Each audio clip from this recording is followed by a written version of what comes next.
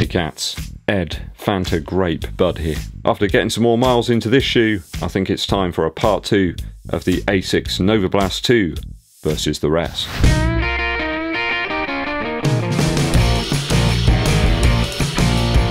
So today some more comparisons to be made against this model from ASICS. It's proven very popular actually. People really like the NOVABLAST and some people don't like it at all. Today I'm going to see how the Rebel 2, the Vomero 16, the Tempo Next Percent and the Liberate Nitro hold up against the Flight Foam Blaster.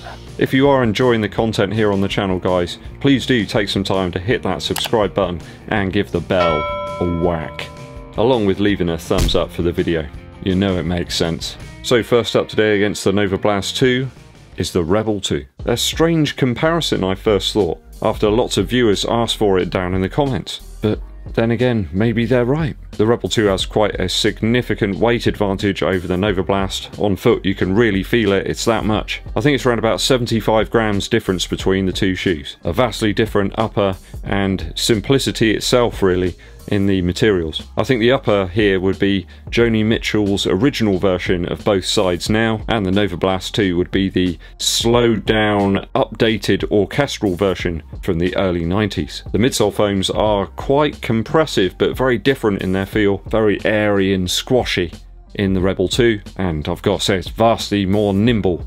You really do feel that on foot. If you need a lot of stability though in the heel, there's not much here. There's a very small heel counter and that's your lot. The NOVABLAST 2 is very compressive, but I'd say less stable. I think some of that is due to the larger overall surface area on the outsole of the shoe. There's just a lot more here that's going to make contact with the ground and it provides just a lot more stability. You have the large cutouts on the NOVABLAST 2, and I think that amplifies that feeling of instability somewhat. Price wise, I mean there's not much in it between these two shoes, but I think if I could only have one of them, I think it would be the more versatile New Balance FUELCELL Rebel 2.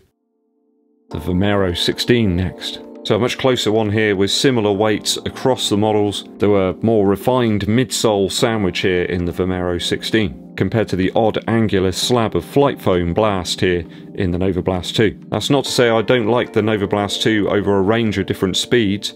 It actually feels quite propulsive when you push up the pace. The Vomero 16 though does have some return from those air zoom pockets that are in the forefoot of the shoe. They're just underneath your midfoot pads.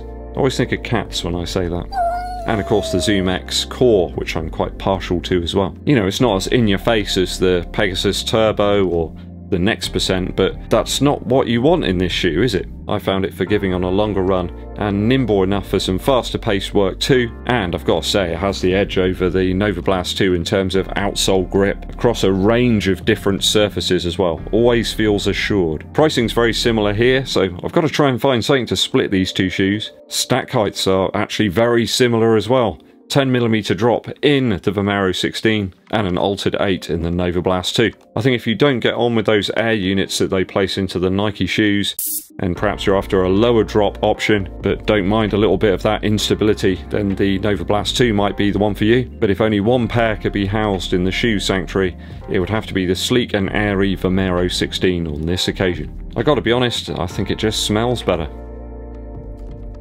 I'm kidding. Just a tad more versatile. I think that's the real reason behind it. Now, a bit of a wild card entry in today's competition. Wilder than a Roy Keane challenge from back in the 90s. The Tempo Next Percent from Nike. The swoosh brand of Oregon. Or China and Vietnam these days. The Tempo Next Percent is a shoe I absolutely love. It's the crash bang wallop of running shoes, isn't it?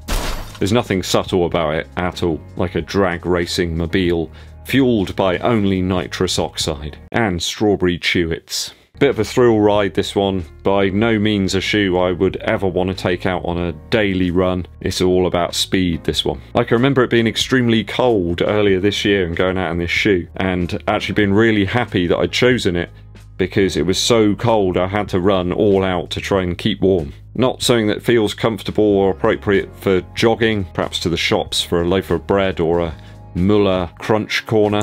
Nice slow long run, no chance. As such, I think the NOVABLAST 2 has it beaten on versatility hands down, and from a retail price perspective it's a darn sight cheaper as well. But we've been seeing these shoes reduced down to about 115 Earth credits UK, and that makes things a little different. Just makes it a little bit more attractive, because the retail price at 169, is it, or 179, something along those lines, that's not an attractive price, and I think that's damaged the sales of this shoe. It's damaged the perception that people have of it.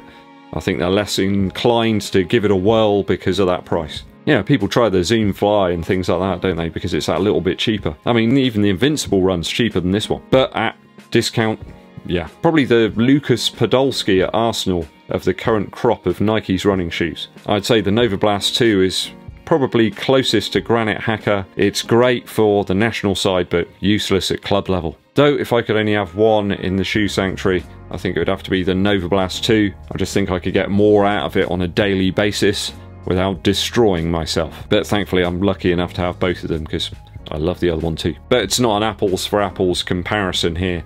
I just wanted to put it in there as a bit of a wild card. I was interested to see Jacques Slade recently review the off-white version of this shoe with the strange spikes on it and stuff. He did seem to think it was a full Zoom X midsole.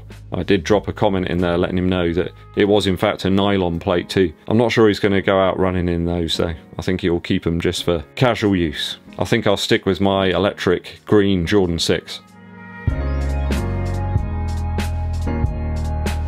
Always reminded me of Optimus Prime, that part of the shoe. Last comparison today is the LIBERATE NITRO from PUMA, a shoe vastly lighter and more breathable than the upper that we find on the NOVABLAST 2.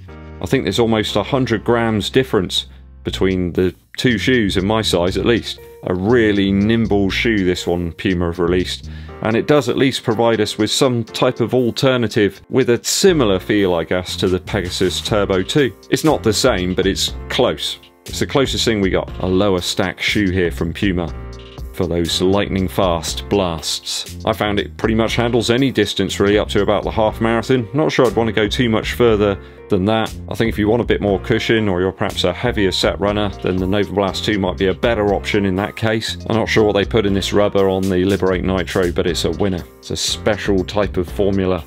It's just so grippy. I'd suggest that the outsole that we find on the LIBERATE NITRO here is far better than we find on the NOVABLAST 2. I'm finding the AHA here is wearing down a little faster than I found on the original version of the shoe. And I'm quite disturbed that we've got this stuff peeling off of the exposed midsole foam. That certainly didn't happen on the first version. I think the massive difference that we've got here between these two is the price, and there's absolutely no comparison if you're on a budget. If you want something light, fun and nimble, just go for the LIBERATE NITRO. I've seen people picking these up for under £50, which is madness. Who want a lower stack, or can get away with a lower stack shoe, perhaps lighter runners as well, who just don't need all of this compressive foam. I can't see the NOVABLAST 2 really appealing to people at the retail price at least. As such, if I could only have one pair, personally I'd go for the PUMA LIBERATE NITRO. Feather-like features here, and I really love that rebound-like nitro foam, and I love the price. So you can't lose with this one. What do you make of my comparisons today, guys? Do you concur? If not, that's okay. But let us know why down in the comments. A musical interlude for you. It's another one of those moments I realise I've got quite a varied music taste. If you're going to run some speed work, guys, I recommend Motorhead. Two of my favourite tracks are Overkill and Bomber. Both these will give you quite a fast cadence and provide the adrenaline required for that type of work. I really love the grimy and gutsy bass sound that Lemmy had. That wonderful Rickenbacker bass straight into a Marshall stack. It's just a wonderful sound. Part bass and part rhythm guitar almost. And driving riffs as well. There's just everything you need for that type of interval work. Perhaps you're doing some type of longer threshold effort. You need something to really get the blood pumping. You know, those days when Coldplay just isn't going to cut it, whack on some Motorhead and it will happen for you, I promise. There's certain periods where they push Lemmy's vocals up a little bit in the mix as well, so you can hear the lyrics. They're always kind of interesting as well. Lemmy's a legend to me, always will be. I know he collected Little Richard records and Buddy Holly records. He was a proper old rocker. I think my dad may have in fact met Lemmy before. At some point back in the 60s when he was part of the Rocking Vickers. I think their van had broken down and my dad helped them to get the van started, or at least get it onto the ferry so they could get across to Germany. So go and check them out, guys. Motorhead. You won't be disappointed, but other people in your family may not enjoy it.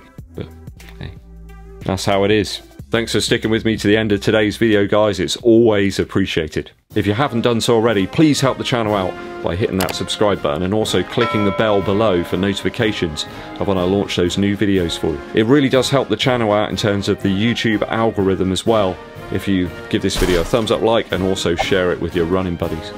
My name's EDDBUD, and I'll be seeing you.